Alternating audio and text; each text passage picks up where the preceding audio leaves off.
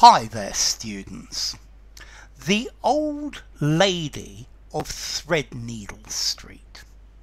Okay, the Old Lady of Threadneedle Street actually refers to the Bank of England. Let's see, the Bank of England is in Threadneedle Street, which is in the centre of London. And the Bank of England has the name the nickname the Old Lady of Threadneedle Street, which I think comes from this cartoon by Gilray, and I think this cartoon was from the 1797. Okay, so the Old Lady of Threadneedle Street.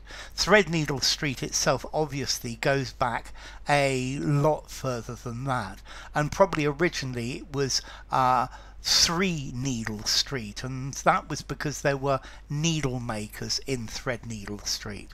Okay, so the Old Lady of Threadneedle Street, the Bank of England. The Bank of England has been there since 1734, and it's one of the oldest banks in the world. I think the 8th or something like this. Let's see. So, the Old Lady of Threadneedle Street. Well, this cartoon by James Gilray shows the Prime Minister, who was William Pitt the Younger, who came after William Pitt the Older, and he's kissing and being nice to an old lady who represents the Bank of England. But what he's really trying to do is to get his money on the gold reserves, and if you see, his left hand is in her pocket, and it's taking out gold coins from her pocket, and there's also a money chest which also I guess has more gold coins that she's sitting on.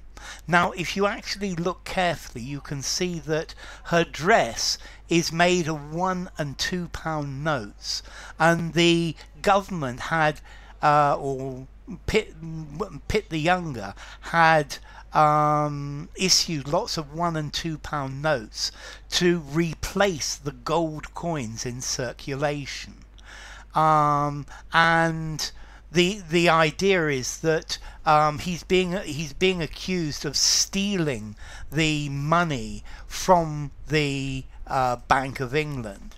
If you see, she's shouting, "Murder, murder, rape, murder, oh you villain, what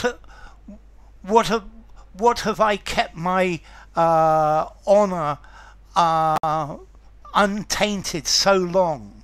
Yeah, run, run, run."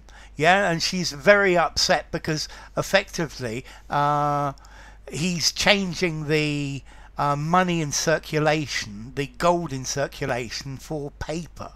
Yeah, and this is really the start of paper money, and this actually takes place in the Rotunda, which is the public office, in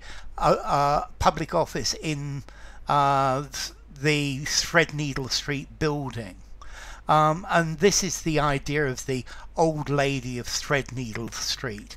Yeah, we have this cartoon where the Prime Minister is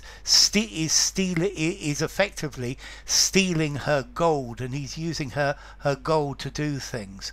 And if you see on the floor as well, there's a document which is titled loans, and this is referring to the government continually, or Pitt's government continually demanding to borrow money from the Bank of England. So this is an interesting piece of British culture, the Old Lady of Threadneedle Street. I did read another origin, which is clearly later than this one. There was a woman named Sarah Whitehead in about early 1800s, and after her brother was executed for forgery, she went to the Bank of England every day to ask to see him. And after she died, she was buried in a field that later became the garden of the Bank of England, and she's actually said to haunt the Bank of England. So there's another nice little bit of legend, if you like, for the Bank of England. So the old lady of Threadneedle Street, the Bank of England. As to formality, this is an interesting one. Would people know it? I think most people. I think the man on the back of the Clapham omnibus would know that this meant the Bank of England. As to formality, I suppose I think I'm probably going to go for 6 in formality, 5 or 6, maybe semi-formal conversation, semi-formal or formal writing.